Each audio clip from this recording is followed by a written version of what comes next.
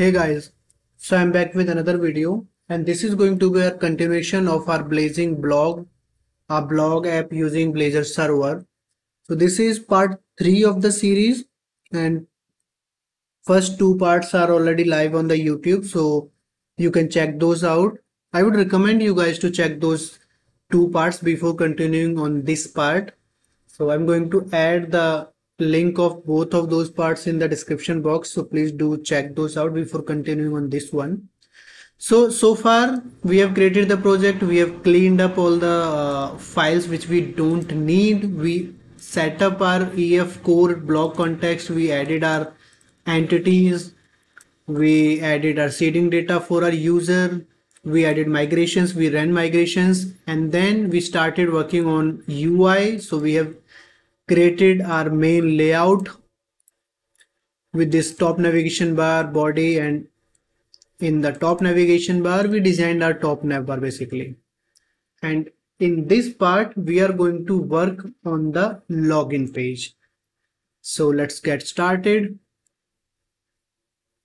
First thing, we need to add a new razor component in pages folder. So let's add that razor component and we'll name it login only. So login, and we need to make it routable by adding @page directive on this page and /login. Save it, and if we run the app now here, and now if we click on login, it will navigate to this login page, this page. If we click on any other page, then it will. Now let's start designing this page. So first thing, we need a login model. So for that, let's add a new folder. Let me stop the app, create a new folder, and we'll name it models. And in models, we'll create a new class, and let's say login model. And this is going to have two properties. So first one is for username, and the second one is going to be for password. Let's add data annotation validations. So it should be required. And then it will be an email address, and data type is going to be email address. And then I think that's fine. And for password, we'll have required, and then let's say a min length of 5, at least 5 character password we need, and that's fine. Now we'll use this login model in our page. So let's go to login.razor, and here first thing, let's have a private login model, and let's call it model only, and we'll initialize it with default value. And now we'll use the we'll use default card design from Bootstrap to design our login page. So for that, first thing, let me run this so that we can see the design output in real time. App is here, login, and in login, let's say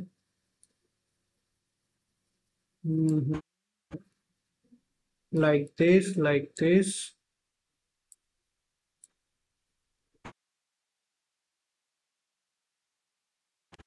Okay. Now let's see. First thing, we need div class container. Div class container. Next thing, we'll use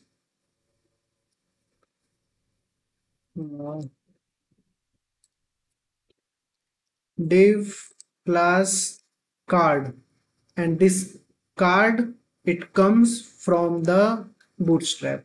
Before that, let me have let me have card only, div class card, and this inside this card we'll have 3 sections. So div class, first one is card header,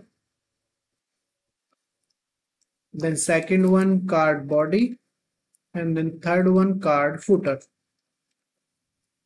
So in card header, let me have the simple login text, save it, and we can see it coming. So login, and in footer, we'll have a button. So button type submit, class btn primary, and then login button. So login button, and let's say not btn primary, btn success, fine, and btn sm, smaller, fine. So we have this button. Now we need this card body, and now if you see, we have button inside this card footer, this different section, and we are going to have our form inside this section. So we cannot have our edit form control here because we need to submit the form. So for that, let's wrap this complete card in that edit form, or maybe let's wrap this complete container and move this here. Fine, edit form, and edit form needs a model. So model, we already have this underscore model. We are going to use this one model. And now in this card body, let's have our username and password fields. So for this, let me have div class and margin bottom 3. Then we'll have a label here with class form label, and we'll name it, let's say username, save, and it is coming. Then we'll have a field for username, so we'll say input text, and we'll bind its value with the underscore model dot username, and then we'll have a placeholder, and before placeholder, let me add a bootstrap class, that is form control, and then a placeholder text, let's say enter username, save, input text, what is the issue, edit, input text, okay, it looks fine, what's the issue, save it, let me rerun the app is here, login, and we have this username section here. Fine, next let me copy this for password, but before that we are going to use data annotation validation. So after this edit form, let me add data annotation validator, so it will allow us to enable the data annotation validations, and if there is any error in this input text, then we'll use this validation message element. It needs an 4, not validation summary, validation message. It needs an 4 attribute, 4 parameters, so we'll give it underscore model dot username. Fine, now we'll simply copy this div and paste it for password.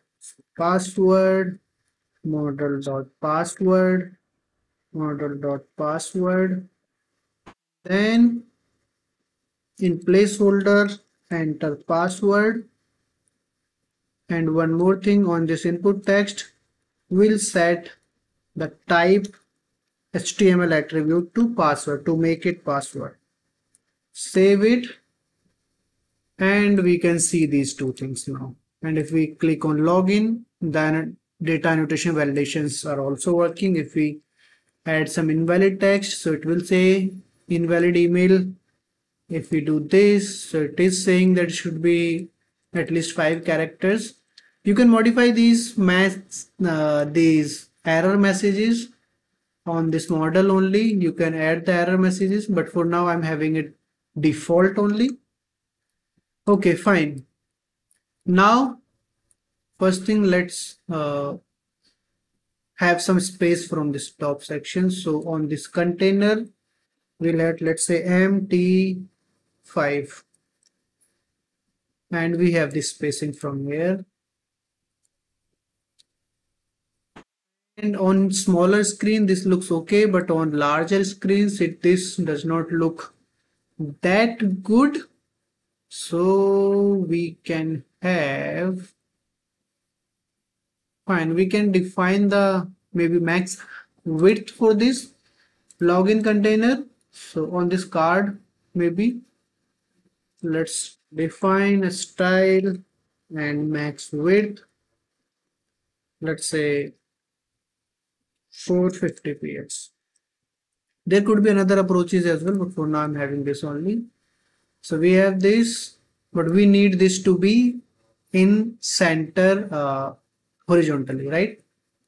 So we have multiple approaches. We could have inside container, we could have row and then column offset, but I'm using this.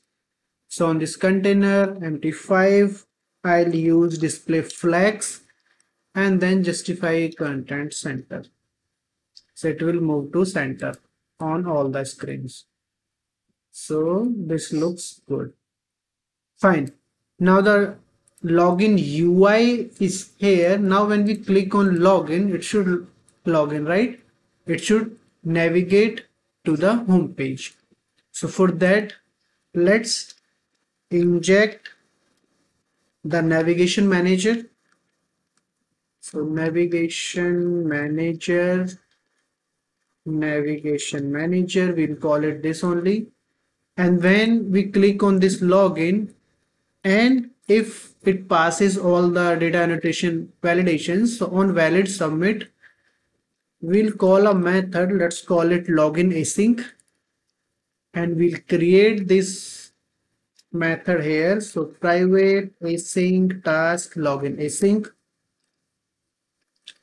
here, and for now let's mimic a delay, await task.delay of, let's say, 5 seconds.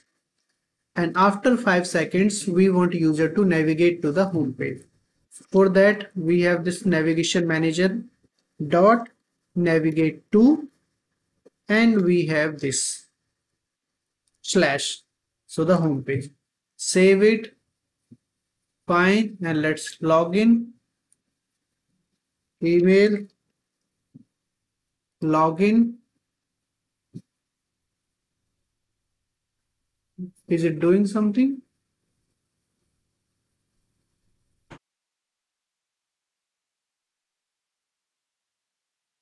Maybe we have clicked multiple times and null reference because it does not come here. Okay, maybe we clicked on it multiple times, and after it was awaited from here, and it, so the first request came through this, it navigated to this one, then second request came through this. At this point of time, this component does not exist, so it is throwing this exception.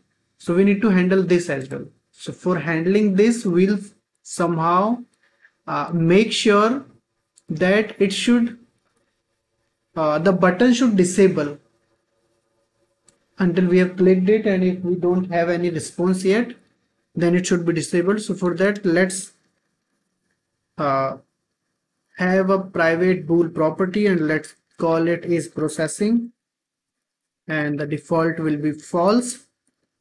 And when we came here, we will set is false is processing to true. Okay, and then we'll have a try catch, and in try, after doing this, we don't need to do anything, but if there is any error, then we'll not throw it, and we'll set is processing to false again, so that user can do something about it, right? When this is processing was true, we need to disable this button. So we have two approaches: either we can directly disable it, or we can have some other indication. So for that, let's do one thing. Let's have some overlay processing logic for this when it's processing the request, right? So let's do this. So we are on login page. On max width 450. So let's use this width only, not max width. Okay, cool. Now, before this edit form, let's say if is processing, then we'll have one overlay here. So let's say a class overlay. Then we'll have our loading text here. So loading text, and before this loading text, let's have one more element and we'll call it loading wrapper.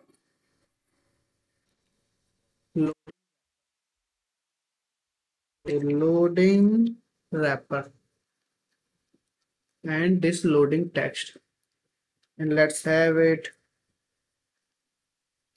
logging in dot dot dot. Fine. Now we'll have couple of, we have these classes. Let's have the CSS properties for this. So first thing, let's have a style here. Style type text CSS. Okay, and first thing for this overlay, let's have it overlay at position fixed.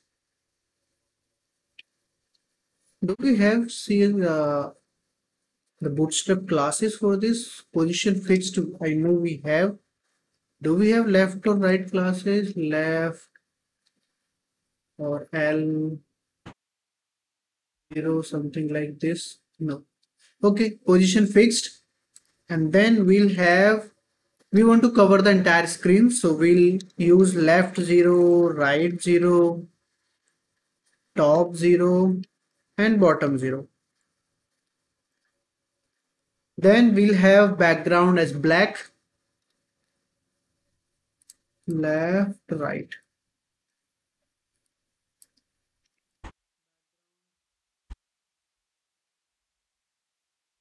Color black, and we'll have opacity for this,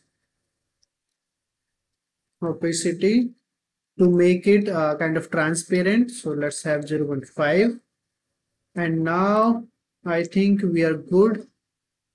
To check it, let's set is processing true so that we can see this thing.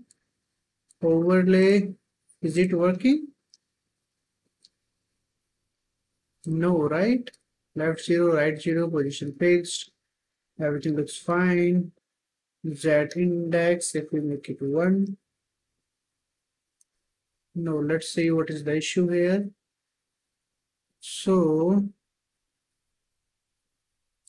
this thing before this login form,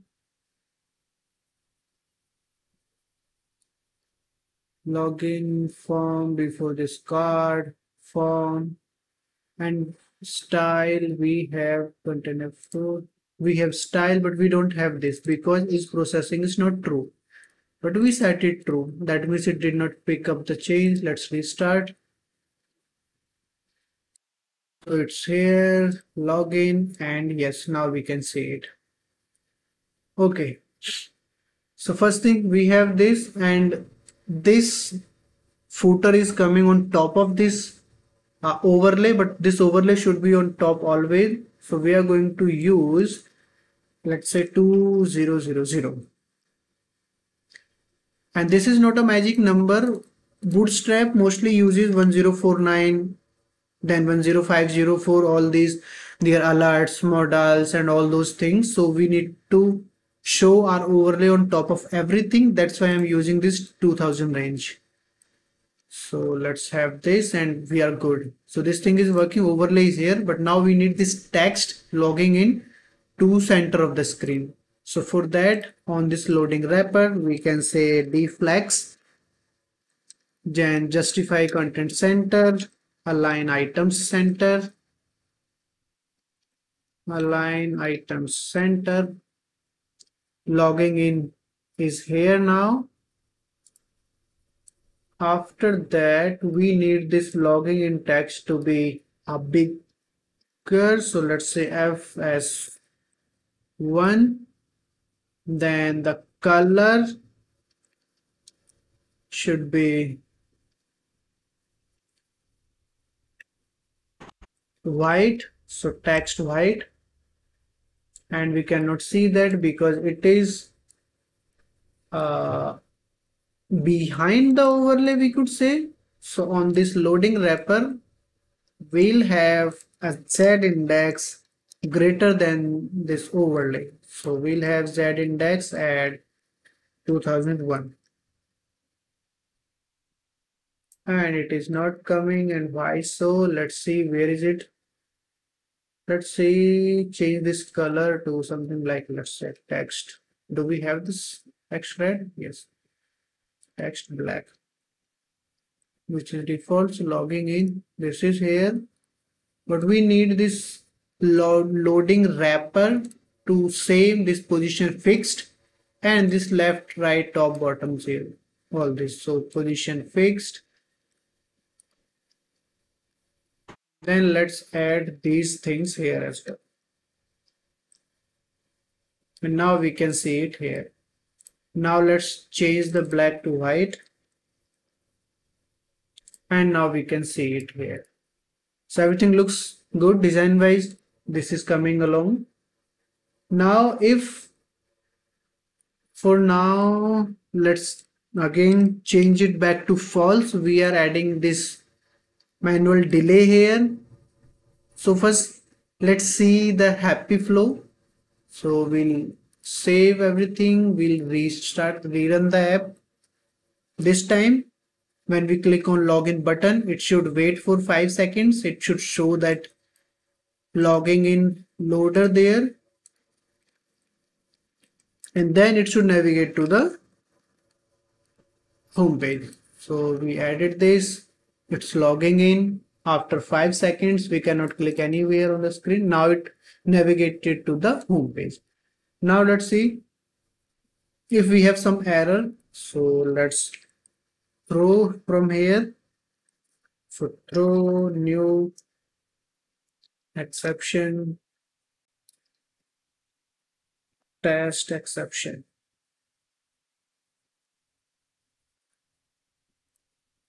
Right, let's restart it.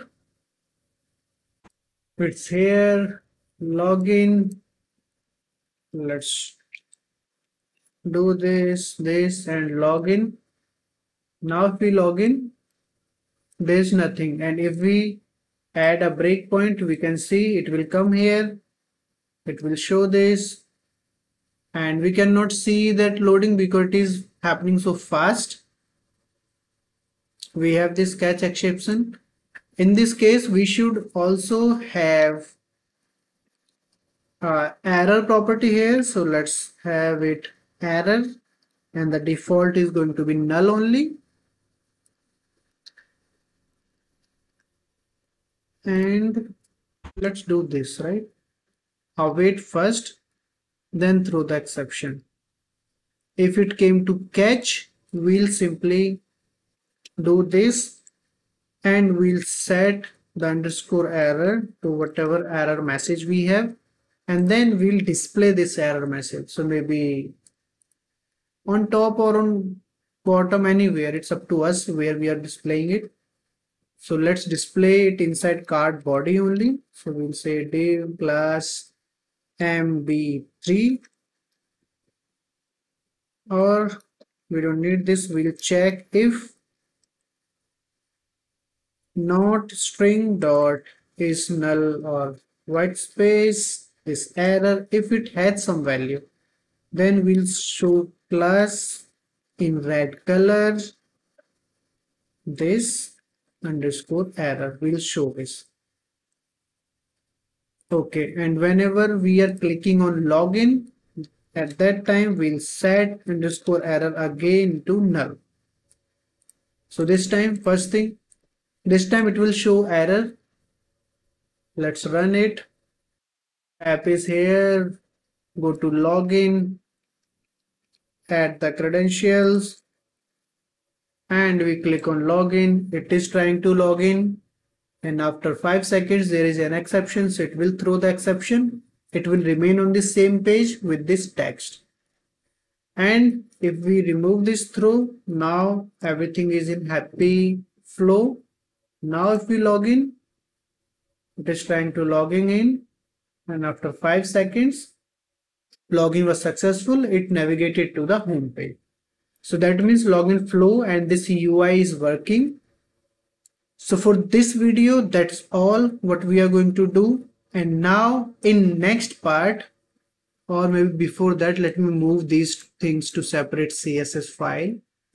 So let's come here on this login. Let's create isolated CSS file, this, and we'll move these two CSS classes here.